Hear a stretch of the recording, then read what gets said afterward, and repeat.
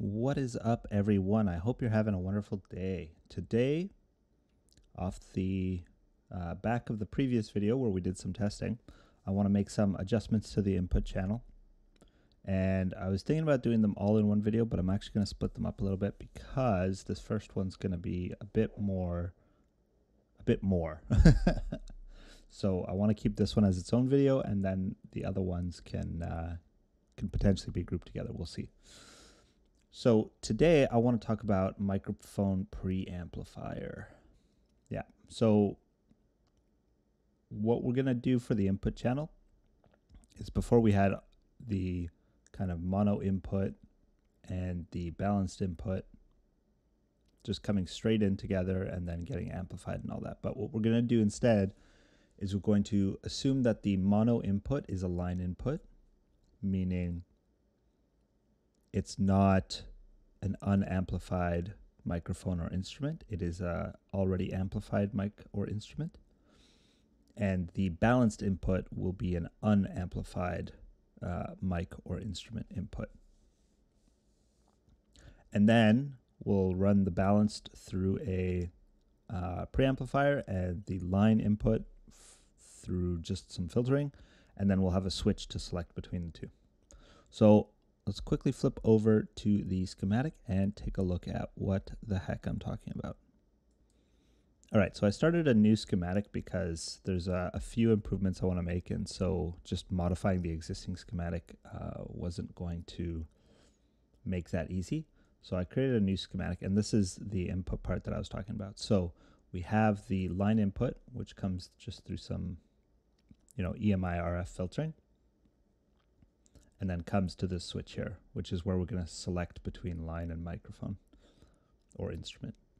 Here we have the balanced input, which comes through a preamplifier stage and then comes out to the switch. So I want to talk about this preamplifier stage. I want to do some prototyping of it on the breadboard and doing the sound comparison of the microphone again with just this stage. It won't have the volume control that we've had before at the moment. So for now, it'll just be whatever the volume of this output is. So really quick, going through this, we have the input connector, then we have the 48 volt phantom power selection switch. We have the EMI RF filtering that we also have on the line input. That's all pretty standard. And then we get to the actual amplification stage. Now, there's a lot of different ways you can do a microphone preamplifier. Some people use transformers, some people use transistors, some people use op amps.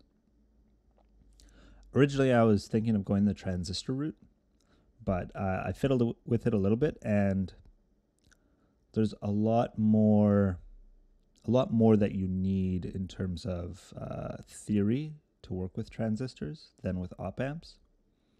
And for myself, I feel like that's better left to someone who's specialized in working with them. And for yourselves, I think it's more accessible to work with op amps than to work with transistors. So I decided to go the route of op amps, and potentially one of the downsides is a higher noise floor. So there might be a little bit more noise on the line, but we'll see how it plays out. So with the op amps, what I'm going to do is, in this first stage, I'm going to use the lowest noise op amps I can get that still support everything. I know it says 5532s here, but actually I have, I think they're 49720s that are lower noise, but a fair bit more expensive. And those are what I'm going to use for this stage. Just to keep down the noise as much as possible. And then the rest will be 5532s everywhere.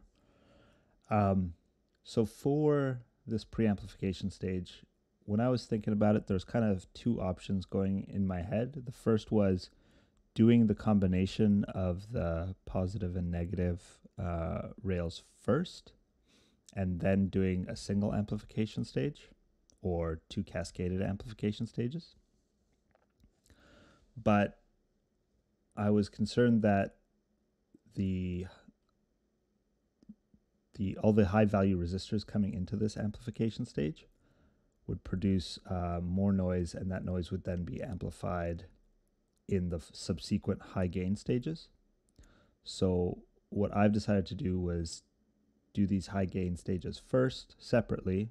It means there's 2 op amps required, but then we don't have all of these high value resistors producing noise. Now my question would be whether these 10Ks are enough to throw it off, but I'm not sure. We'll just see how it sounds. So yeah, I do the gain on each line, and then we combine it into a single line up to the switch. Now, there's a few things here. The first is, I was actually looking at the data sheet for the 49720s that I have, and they actually have almost this exact configuration as one of their application notes. So that was pretty cool to see. Means I'm not completely out to lunch. The second thing is we have some capacitors around. I've seen these before in this kind of combination stage, but not on the data sheet for the 49720s. But I decided to leave them in. I think they do a little bit to reduce the some of the noise, and we'll see how it sounds. If something really sounds weird, then we'll start probing into removing some of these things. But otherwise, I'm going to leave them in because they seem like a good idea. In terms of gain, each of these has a gain of 101 times. So if you follow this equation where R2 is this one and R1 is this one, you get 101 times. So whatever signal comes in, multiply that voltage by 101, and you get whatever's coming in here. And then this just adds them together. So I believe that's just a 2 times gain. I could be wrong, but I think it's just a 2 times gain. So really 202 times gain in this whole stage before it comes into the switch. So I think it's going to be loud enough, but we will see. I'm not going to compare it directly with the line input just because there's other factors that come into the volume of what will come into here, like the distance away from the mic, the volume of the source, and things like that. So we'll do some testing of this, and if it's good, this is what we'll go with. So now I'm going to flip over and we will look at the breadboard. One moment. Alrighty, so here's what we've got. It's pretty cramped, to be honest, but it's okay. I'll move it to a bigger breadboard if it ends up working pretty well. So we have, you can't see them, but under here we have 2 resistors in series. These are the 6.9K resistors for the 48 volt phantom power that comes in here. So it's kind of crammed in under there. But outside of that, we have the XLR connection coming in. It comes through these 2 4.7 microfarad capacitors, and then it goes through our resistors, 1 to ground, then forward in series, then the capacitor ground. So this is our RF EMI filter, and then it connects to the op amp. So I use one side for the negative channel, one side for the positive channel. And so it just has the 10K resistor, the 100 ohm resistor to ground, and then the 4.7K resistor to the next op amp, which is 1/2 of this guy. So these do the 101 times amplification, and then over here we just have the combining of the signals. So you can see these 2 4.7K ohm resistors. This one is the feedback to the inverting input, and then this is the one to ground, and they're 100 picofarad capacitors that go alongside that. I've also included decoupling capacitors on the power inputs to each of the op amps. I don't know if it makes a difference on a breadboard, but I decided just to play it safe and do that. So I have plus 15 volts on this side, I have minus 15 volts on this side and then ground on both sides. I have 48 volts coming in here.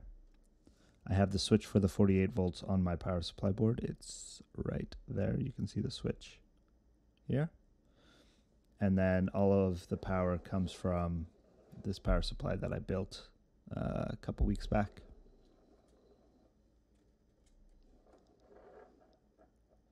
So what I'm going to do is I'm going to go ahead and plug headphones in to here. Actually, an input to the audio interface, like the testing we did the other day. And we'll record it and see what it sounds like. We'll do the same thing, the 10 centimeters away from the audio source.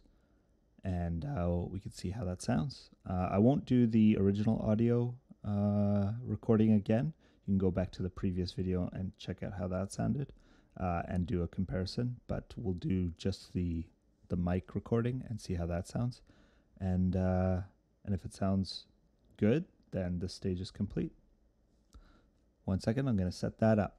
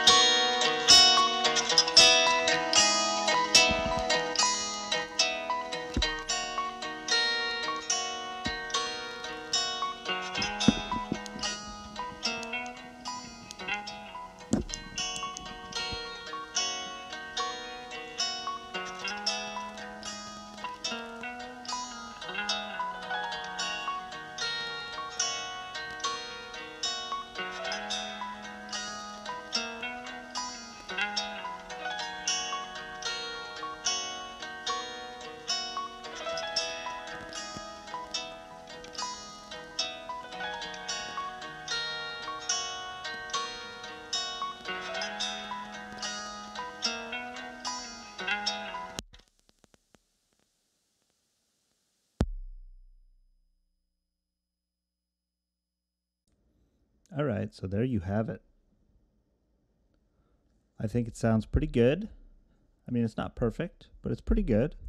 I think some of the noise and stuff also comes from the fact that it's on a breadboard, and we've got these big loops of wires kind of floating around a little bit, and so they might be causing a little bit of issue, a little bit of extra noise, but I think it's good enough for the time being to move forward with it as a design.